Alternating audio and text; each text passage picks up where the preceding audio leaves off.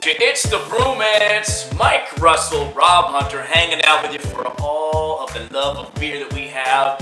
Mike, I'm so excited about this week's beer. I'm fired up about this. This is the Dogfish Head 120-minute IPA.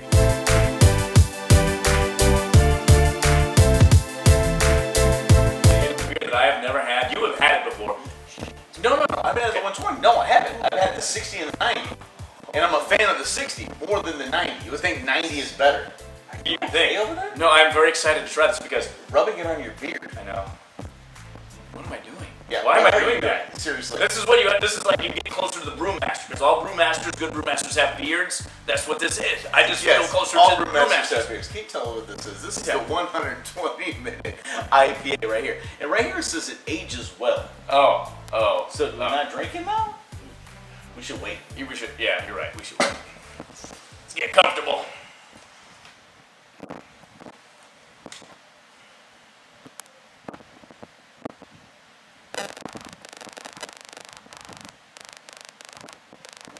And I think we're good. Let's try this 120-minute IPA.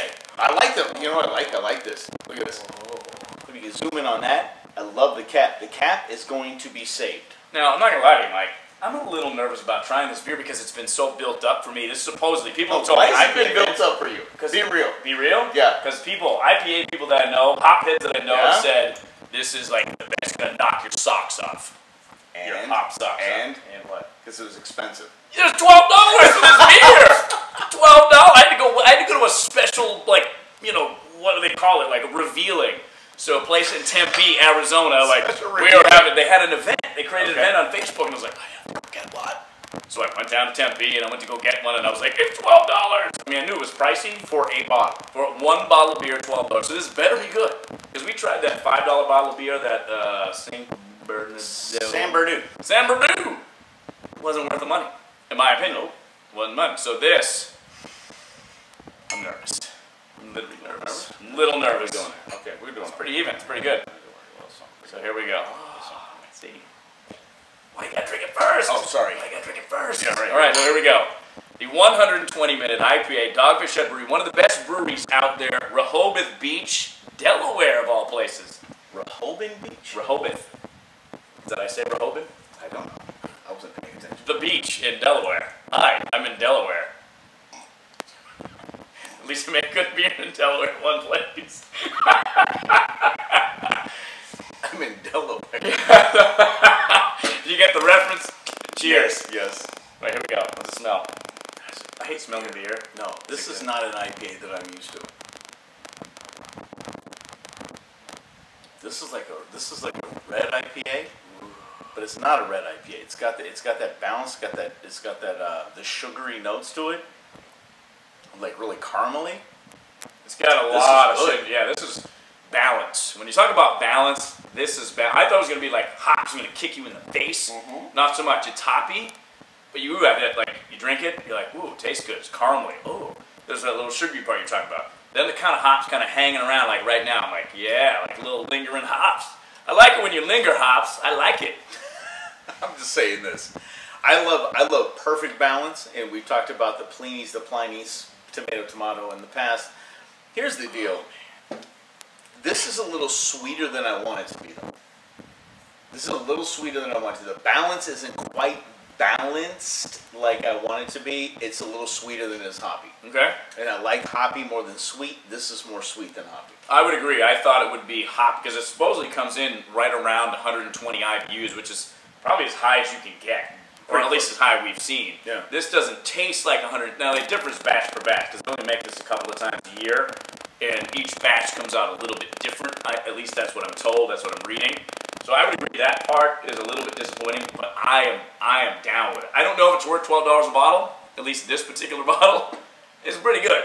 I think it is worth $12 a bottle, and the reason why is this is a sipping beer. This is what this is. This is something that you have. This is before bed. This is an after dinner. This is a just hang out, have a sip of this. Man. This isn't pound this beer one at a time. Yeah. Take the 12-pack. This is a sipping beer. I'm not mad at this at all. It's a very, very good beer. I was just surprised when I see 120-minute IPA and I see the high IBUs. I get excited. Yeah. It's a little sweeter than I wanted it to be. Yeah, because that hops don't just like It's not like Split your tongue and have hops. Which I expect, which I thought. Which I want. Yep, I agree with you on that. But I've had 3 sips. Each sip's a little better than the last. It is, and that's what I'm saying. What I'm saying is if it's a sipping beer, this is something that you can have 1 bottle a night and be pretty satisfied and you know, call it a day. Because let's be honest, if you buy a case of these, at $12 a bottle, 12, that's expensive 12-pack. $145. Yeah. Yeah, no. We don't. Then you have the tax. So 1's good. So let's rate this bad boy. So this is the coveted 120-minute IPA. It's one of the rarer beers out there. Probably not quite as rare as Pliny the Younger. Yeah. Because that's like the rarest beer. Pliny the Elder is probably in that category. I think they make it twice a year. You got to know where they're shipping it. But I think Dogfish Head probably has a bigger imprint as far as shipping it across the country than the Pliny beers do. Yes. Can we rate it in terms by shipping channels? Let's rate it based on the shipping channels. Based on, look, as far as an IPA is concerned, as far as a higher end IPA is concerned, I like it. Once again, it's a little sweeter than I thought it would be. I'm a little disappointed in the sweetness, but I wanted the 100 and some odd IPA. This is like the Walter Payton of IPAs. Sweetness.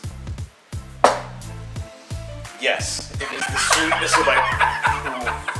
So for that, I'm gonna give it a 7 because it's really good. It's good, but it's not what I wanted. I'm gonna give it one more sip before I rate it. Give it a smell, because it didn't even smell that hoppy. Like, you know, because sometimes those beers you get like super hoppy, you smell. It does. It smells sort of caramel, and it smells sugary. You love the sugary stuff. I love how much smell beer. I'm gonna give it an 8 because it's not what I expected. It's very good. If you get a chance to buy it, buy it. If you got $12 sitting around, you probably got it in your account. Just dig out the change, it'll be fine. $12. So you're a 7. On the barometer. I'm an 8 on the barometer. So we're saying 120-minute IPA, in part based on expectations, in part based on that 120 IBU. Not tasting that, at least at the moment. So that gives us a 7.5. 7.5. There we go. So that's worth buying on the barometer scale from the Brewmance. If you have one, let us know what you think. If you've had it, comment below.